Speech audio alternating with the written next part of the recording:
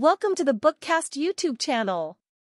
Today, the audiobook of Fyodor Dostoyevsky's A Christmas Tree, A Wedding is with you. You can subscribe to our channel to listen to more audiobooks and like our video to support us. Let's start our audiobook without making you wait too long. The other day I saw a wedding, but no, I had better tell you about the Christmas tree. The wedding was nice, I liked it very much, but the other incident was better. I don't know how it was that, looking at that wedding, I thought of that Christmas tree. This was what happened. Just 5 years ago, on New Year's Eve, I was invited to a children's party. The giver of the party was a well-known and businesslike personage, with connections, with a large circle of acquaintances, and a good many schemes on hand, so that it may be supposed that this party was an excuse for getting the parents together and discussing various interesting matters in an innocent, casual way. I was an outsider, I had no interesting matter to contribute, and so I spent the evening rather independently. There was another gentleman present who was, I fancied, of no special rank or family, and who, like me, had simply turned up at this family festivity. He was the first to catch my eye. He was a tall, lanky man, very grave and very correctly dressed. But one could see that he was in no mood for merrymaking and family festivity. Whenever he withdrew into a corner, he left off smiling and knitted his bushy black brows. He had not a single acquaintance in the party except his host. One could see that he was fearfully bored, but that he was valiantly keeping up the part of a man perfectly happy and enjoying himself. I learned afterwards that this was a gentleman from the provinces, who had a critical and perplexing piece of business in Petersburg, who had brought a letter of introduction to our host, for whom our host was, by no means con amore, using his interest, and whom he had invited, out of civility, to his children's party. He did not play cards, cigars were not offered him, everyone avoided entering into conversation with him, most likely recognizing the bird from its feathers, and so my gentleman was forced to sit the whole evening stroking his whiskers simply to have something to do with his hands. His whiskers were certainly very fine. But he stroked them so zealously that, looking at him, one might have supposed that the whiskers were created first and the gentleman only attached to them in order to stroke them. In addition to this individual who assisted in this way at our host's family festivity, he had 5 fat, well-fed boys. I was attracted, too, by another gentleman. But he was quite of a different sort. He was a personage. He was called Yulian Mastakovich. From the first glance one could see that he was an honored guest, and stood in the same relation to our host as our host stood in relation to the gentleman who was stroking his whiskers. Our host and hostess said no end of polite things to him, waited on him hand and foot, pressed him to drink, flattered him, brought their visitors up to be introduced to him, but did not take him to be introduced to anyone else. I noticed that tears glistened in our host's eyes when he remarked about the party that he had rarely spent an evening so agreeably. I felt as it were frightened in the presence of such a personage, and so, after admiring the children, I went away into a little parlor, which was quite empty, and sat down in an arbor of flowers which filled up almost half the room. The children were all incredibly sweet, and resolutely refused to model themselves on the grown-ups, regardless of all the admonitions of their governesses and mammas. They stripped the Christmas tree to the last sweetmeat in the twinkling of an eye, and had succeeded in breaking half the playthings before they knew what was destined for. Which? Particularly charming was a black-eyed, curly-headed boy, who kept trying to shoot me with his wooden gun. But my attention was still more attracted by his sister, a girl of 11, quiet, dreamy, pale, with big, prominent, dreamy eyes, exquisite as a little Cupid. The children hurt her feelings in some way, and so she came away from them to the same empty parlor in which I was sitting, and played with her doll in the corner. The visitors respectfully pointed out her father, a wealthy contractor, and someone whispered that 300,000 rubles were already set aside for her dowry. I turned round to glance at the group who were interested in such a circumstance, and my eye fell on Yulian Mastakovich, who, with his hands behind his back and his head on one side, was listening with the greatest attention to these gentlemen's idle gossip. Afterwards I could not help admiring the discrimination of the host and hostess in the distribution of the children's presents. The little girl, who had already a portion of 300,000 rubles, received the costliest doll. Then followed presents diminishing in value in accordance with the rank of the parents of these happy children, Finally, the child of lowest degree, a thin, freckled, red-haired little boy of 10, got nothing but a book of stories about the marvels of nature and tears of devotion, etc., without pictures or even woodcuts. He was the son of a poor widow, the governess of the children of the house, an oppressed and scared little boy. He was dressed in a short jacket of inferior nankeen. After receiving his book, he walked round the other toys for a long time. He longed to play with the other children, but did not dare. It was evident that he already felt and understood his position. I love watching children. Their first independent approaches to life are extremely interesting. I noticed that the red-haired boy was so fascinated by the costly toys of the other children, especially by a theater in which he certainly longed to take some part, that he made up his mind to sacrifice his dignity. He smiled and began playing with the other children. He gave away his apple to a fat-faced little boy who had a mass of goodies tied up in a pocket handkerchief already, and even brought himself to carry another boy on his back, simply not to be turned away from the theater, but an insolent youth gave him a heavy thump a minute later. The child did not dare to cry. Then the governess, his mother, made her appearance, and told him not to interfere with the other children's playing. The boy went away to the same room in which was the little girl. She let him join her, and the two set to work very eagerly dressing the expensive doll. I had been sitting more than half an hour in the ivy arbor, listening to the little prattle of the red-haired boy and the beauty with the dowry of 300,000, who was nursing her doll, when Yulian Mastakovich suddenly walked into the room. He had taken advantage of the general commotion following a quarrel among the children to step out of the drawing room. I had noticed him a moment before talking very cordially to the future heiress's papa, whose acquaintance he had just made, of the superiority of one branch of the service over another. Now he stood in hesitation and seemed to be reckoning something on his fingers. 300, he was whispering. 11, 12, 13, and so on. 16, 5 years. Supposing it is at 4%, 5 times 12 is 60, yes, to that 60, well, in 5 years we may assume it will be 400. Yes. But he won't stick to 4%, the rascal. He can get 8 or 10. Well, 500, let us say, 500 at least, that's certain, well, say a little more for frills. His hesitation was at an end. He blew his nose and was on the point of going out of the room when he suddenly glanced at the little girl and stopped short. He did not see me behind the pots of greenery. It seemed to me that he was greatly excited.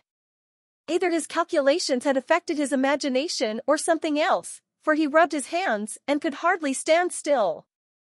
This excitement reached its utmost limit when he stopped and bent another resolute glance at the future heiress. He was about to move forward, but first looked round, then moving on tiptoe, as though he felt guilty, he advanced towards the children. He approached with a little smile, bent down and kissed her on the head. The child, not expecting this attack, uttered a cry of alarm. "What are you doing here, sweet child?" he asked in a whisper, looking round and patting the girl's cheek. "We are playing." "Ah! With him?" Yulian Mastakovich looked askance at the boy. "You had better go into the drawing room, my dear," he said to him. The boy looked at him open-eyed and did not utter a word. Yulian Mastakovich looked round him again, and again bent down to the little girl. "And what is this you've got, a dolly, dear child?" he asked. "Yes, a dolly," answered the child, frowning, and a little shy. "A dolly, and do you know, dear child, what your dolly is made of?" "I don't know," the child answered in a whisper, hanging her head. "It's made of rags, darling." "You had better go into the drawing room to your playmates, boy," said Yulian Mastakovich, looking sternly at the boy. The boy and girl frowned and clutched at each other. They did not want to be separated.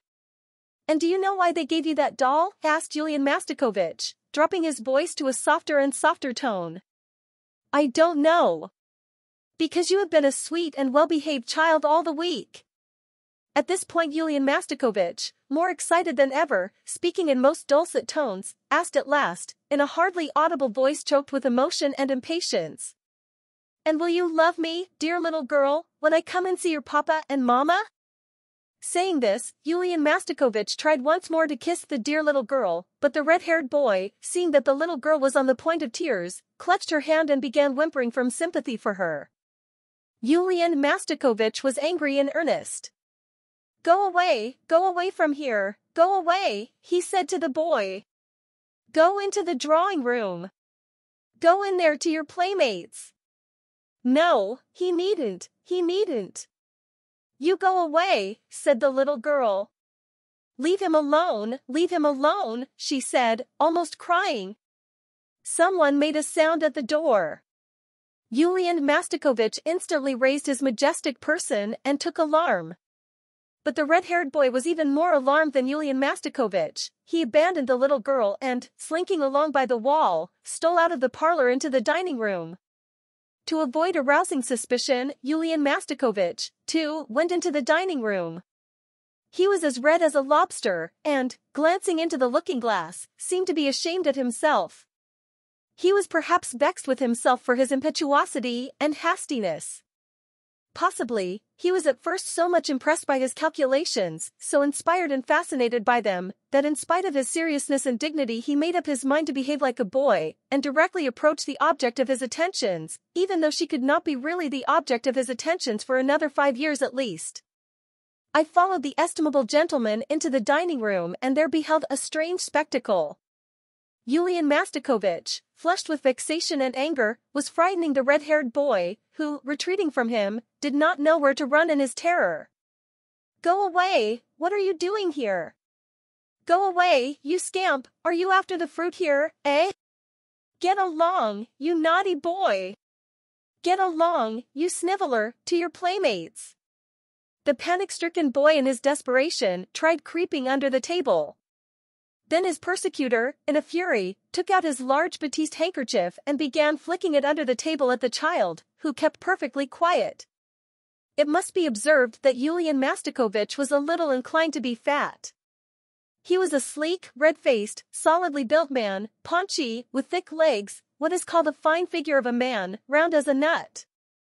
He was perspiring, breathless, and fearfully flushed. At last he was almost rigid, so great was his indignation and perhaps, who knows, his jealousy. I burst into loud laughter. Yulian Mastakovich turned round and, in spite of all his consequence, was overcome with confusion. At that moment, from the opposite door our host came in. The boy crept out from under the table and wiped his elbows and his knees. Yulian Mastakovich hastened to put to his nose the handkerchief, which he was holding in his hand by one end. Our host looked at the three of us in some perplexity, but as a man who knew something of life, and looked at it from a serious point of view, he at once availed himself of the chance of catching his visitor by himself. Here, this is the boy, he said, pointing to the red-haired boy, for whom I had the honor to solicit your influence. Ah, said Yulian Mastakovich, who had hardly quite recovered himself. The son of my children's governess, said our host, in a tone of a petitioner, a poor woman, the widow of an honest civil servant, and therefore, Yulian Mastakovich, if it were possible. Oh, no. Yulian Mastakovich made haste to answer, no, excuse me, Philip Alexievich, it's quite impossible. I've made inquiries, there's no vacancy, and if there were, there are 20 applicants who have far more claim than he. I am very sorry. What a pity, said our host. He is a quiet, well-behaved boy. A great rascal, as I notice, answered Yulian Mastakovich, with a nervous twist of his lip. Get along, boy, why are you standing there? Go to your playmates, he said, addressing the child. At that point, he could not contain himself, and glanced at me out of one eye. I, too, could not contain myself, and laughed straight in his face. Yulian Mastakovich turned away at once, and in a voice calculated to reach my ear, asked who was that strange young man? They whispered together and walked out of the room. I saw Yulian Mastakovich afterwards shaking his head incredulously as our host talked to him. After laughing to my heart's content, I returned to the drawing room. There the great man, surrounded by fathers and mothers of families, including the host and hostess, was saying something very warmly to a lady to whom he had just been introduced. The lady was holding by the hand the little girl with whom Yulian Mastakovich had had the scene in the parlor a little while before. Now he was launching into praises and raptures over the beauty, the talents, the grace and the charming manners of the charming child. He was unmistakably making up to the mama. The mother listened to him almost with tears of delight. The father's lips were smiling. Our host was delighted at the general satisfaction. All the guests, in fact, were sympathetically gratified. Even the children's games were checked that they might not hinder the conversation. The whole atmosphere was saturated with reverence. I heard afterwards the mama of the interesting child, deeply touched, begged Yulian Mastakovich, in carefully chosen phrases, to do her the special honor of bestowing upon them the precious gift of his acquaintance, and heard with what unaffected delight Yulian Mastakovich accepted the invitation, and how afterwards the guests, dispersing in different directions, moving away with the greatest propriety, poured out to one another the most touchingly flattering comments upon the contractor, his wife, his little girl, and, above all, upon Yulian Mastakovich. "Is that gentleman married?" I asked, almost aloud, of one of my acquaintances, who was standing nearest to Yulian Mastakovich. Yulian Mastakovich flung a searching and vindictive glance at me.